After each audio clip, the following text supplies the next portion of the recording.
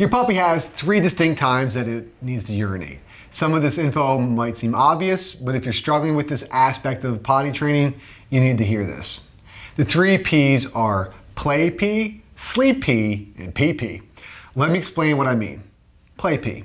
If your puppy is playing or fixated, chewing a bone, and all of a sudden stops for what seems like no reason and starts to walk away, there is a good chance it might have to go to the bathroom. If you take away your puppy's bone or end the play session, the same is true.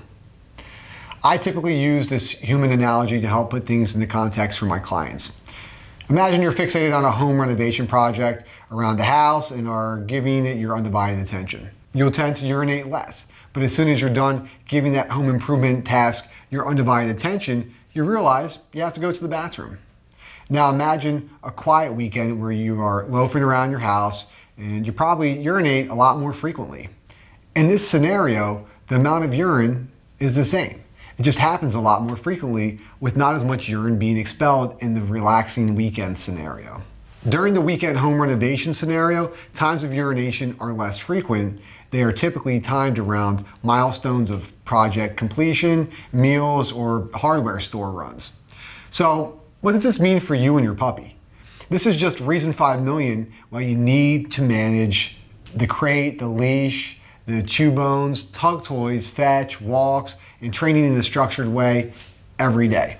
By doing what we have already discussed, you can take your puppy outside to urinate after being let out of the crate on a full bladder versus walking him up and down the street for half an hour hoping he pees, just to have him pee as soon as you come back in your house.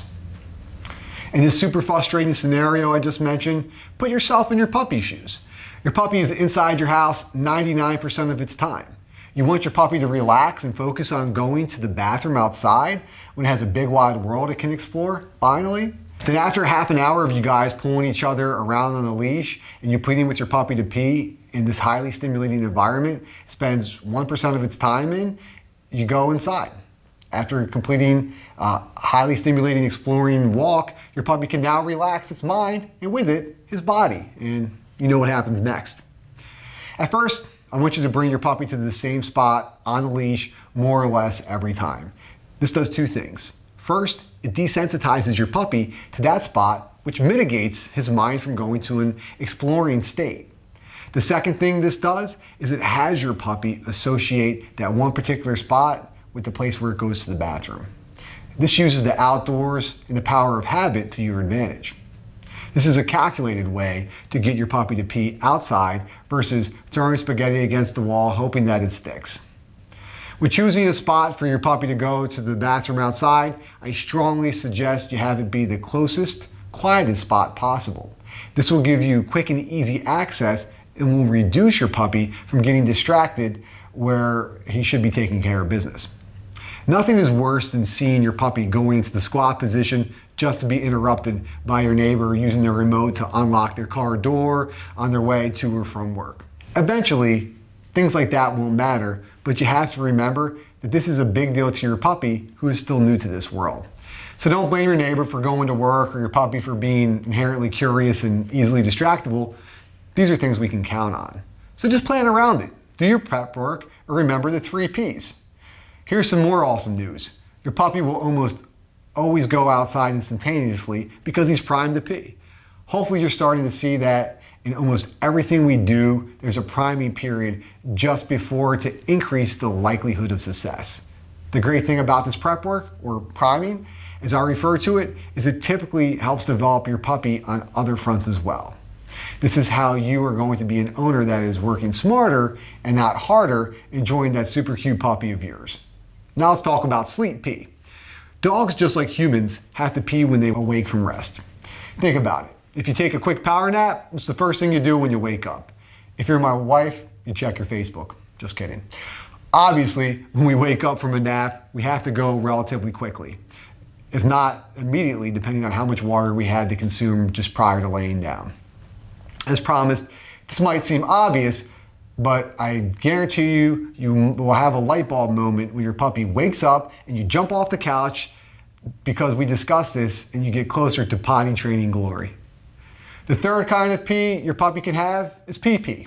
Follow me here. PP in the Champion Puppy Training System is classified as when your puppy laps up a ton of water after either being slightly dehydrated or after some physically exhausting activity. On my way into work every morning, I drink a quart of water because I know with a growing business, I'll get busy and I won't make it a point to drink water throughout the day. I don't just have to urinate one time, I have to urinate 3 times, or if I had coffee, like 1,000,000 times off of that 1 quart of water. If you're taking water up an hour or 2 early in advance of leaving for work or before your puppy's bedtime, the PP concept applies once your puppy has had a chance to rehydrate upon wake up or you getting home from work. Remember, your goal is to only restrict your puppy's water intake as minimally as possible.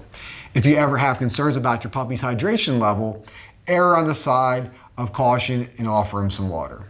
It's better to have a puppy covered in urine than a $2,000 vet trip or even worse. Remember the 3 Ps not merely as a standalone concept, but as a practical knowledge that can be sandwiched nicely with the sprint, cool down, rest model of you and your puppy's thought out and controlled daily ups and downs.